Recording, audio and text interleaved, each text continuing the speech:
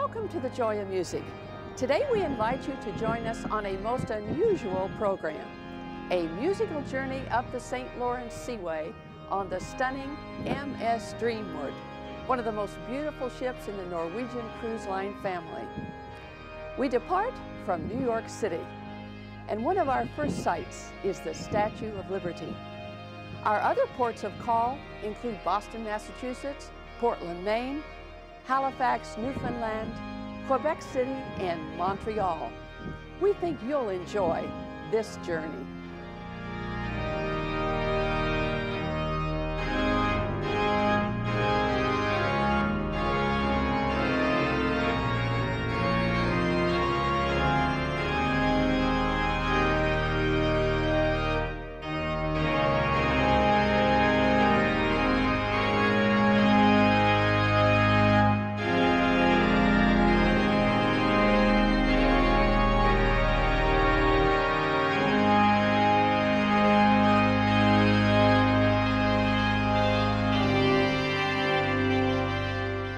Whether arriving or departing from the harbor of New York City, without doubt the most moving moment in any journey is the sight of the Statue of Liberty, the symbol of democracy around the world.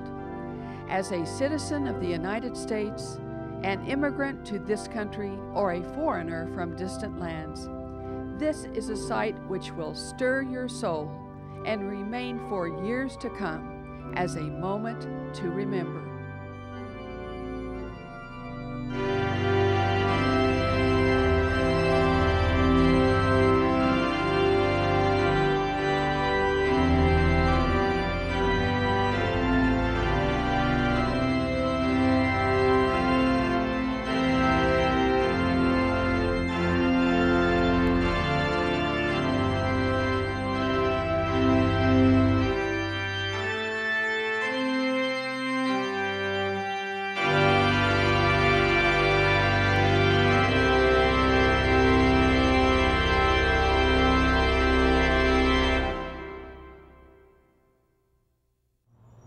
On our way to the St. Lawrence River, after leaving New York City, we arrive in Boston. A visit to Boston is truly a refreshing experience. The fresh air, the cool breezes, and a very powerful sense of history. The first permanent colonists arrived in Boston in 1630. They were led by Puritan John Winthrop and named their settlement for Boston, England. The settlers' ambition was to build the New Jerusalem, a city set on a hill. Boston thrived, and by the 1700s had grown to be one of the most important seaports and trading centers on the Northeast coast.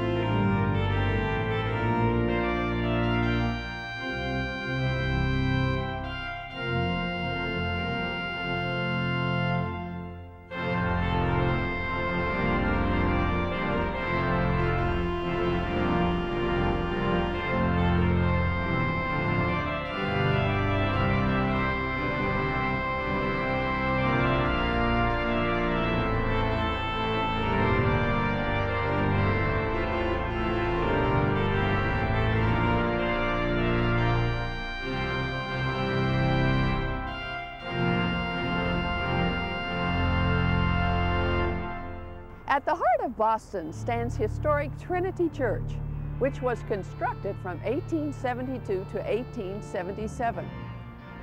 The interior of Trinity Church is one of the most beautiful in all of North America. Decorated by the artist John Lafarge, the murals in the church are said to be some of his best work. Both inside and out, Trinity Church has been recognized over the years as a powerful architectural statement and a landmark in the city of Boston.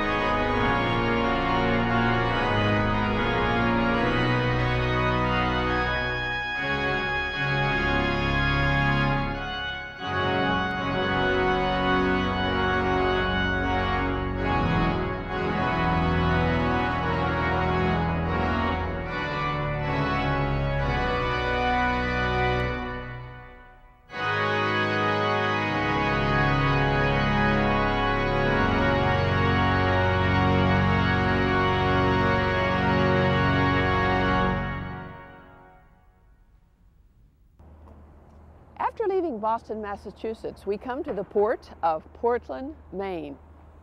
It reminds us a little bit of San Francisco, although it's much smaller, with a population around 65,000.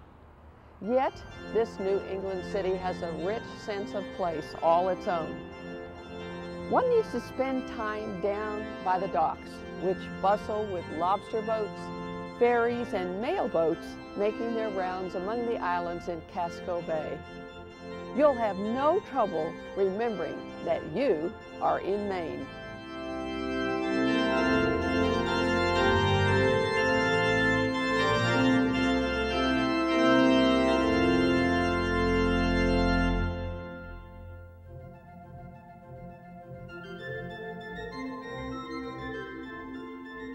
Maine is known as the pine tree state because 90% of the land is forested. It is also known for other things.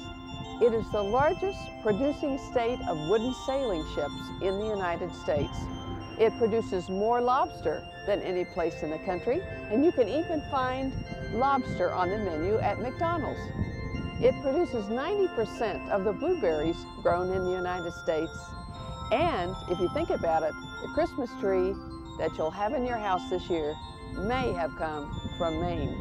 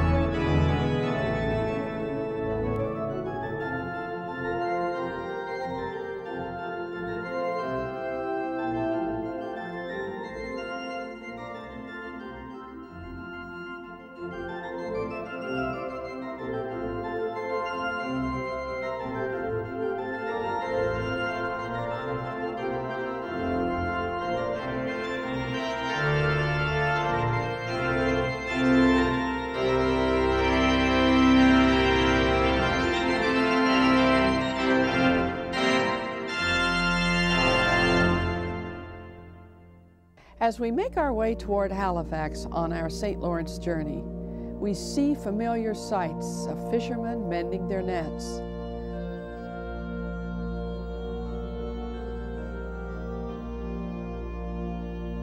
Seagulls calling back and forth across the water, and multicolored fishermen's houses. Hear the Atlantic waves crashing against rocky shorelines. Standing sentry over it all is a picturesque, whitewashed lighthouse. Such scenes are commonplace in the colorful fishing villages that make up the coastline near Halifax.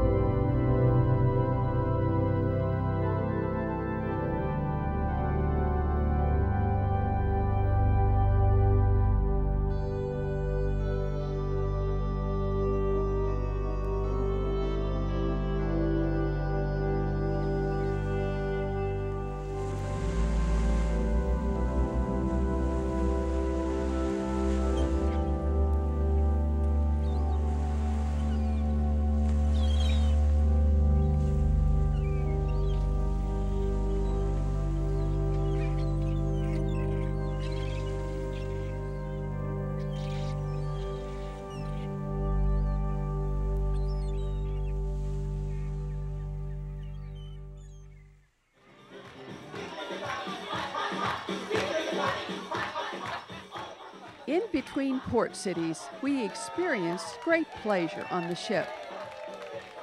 There was never a lack of something interesting to do on the MS Dreamward. We always looked forward to delicious meals, breakfasts, lunches, and dinners, including the midnight buffet.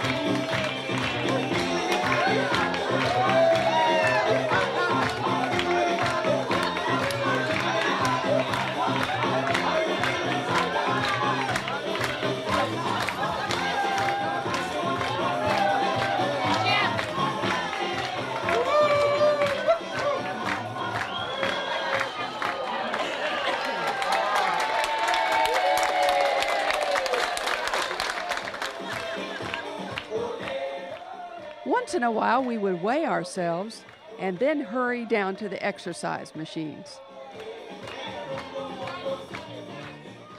There was always happy conversation with friends, parties with tour members, and the captain's reception. But most of all, we relaxed and enjoyed the beauty of both the sea and the landscape.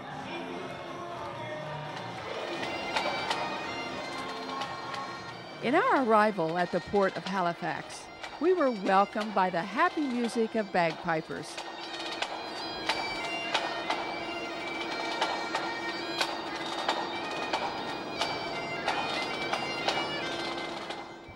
In our visit to Halifax, we stopped by the old St. Mary's Basilica, which dates back to the 1800s. Housed inside this beautiful church is one of the great organs here in Halifax. It was built by the Cassavant Organ Company in 1960, and it was a thrill for us to play this instrument of 3 manuals and 45 ranks.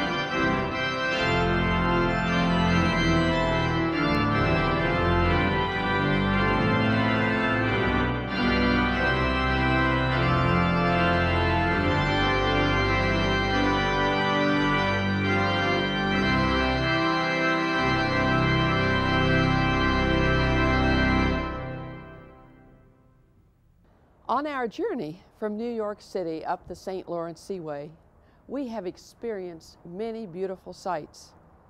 From the stunning skyline of New York City and the Statue of Liberty, to the fishing boats and lighthouses of Maine and Nova Scotia, the blazing color of fall foliage, and the pounding surf against the shore. In our October journey, we have felt the beauty of sunshine, clouds, rain, and even snow. In all these things, we are reminded of the well-known hymn of faith, "For the beauty of the earth." For the beauty of the earth, for the glory of the skies, for the love which from our birth over and around us lies. Lord of all, to Thee we raise this our hymn of grateful praise.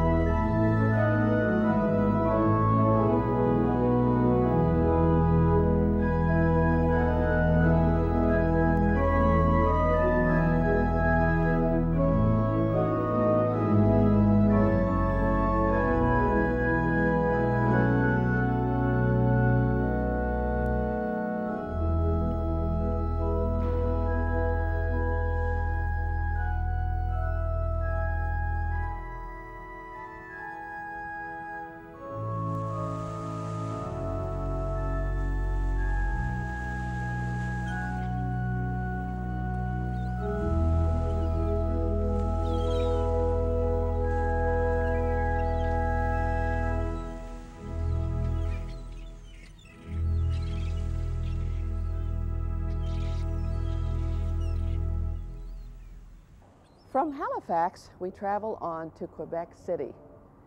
Quebec City is beautifully situated in and around a steep palisade that cuts into the St. Lawrence River, where it offers wonderful views of the river, mountains, cliffs, and islands. The city's fascinating culture and history are immediately evident beyond the walls of the old city. Dominated by 19th and early 20th century Victorian mansions, the Grande Allée is considered the smaller version of the Champs-Élysées in Paris, with its many small cafes, bistros, and restaurants.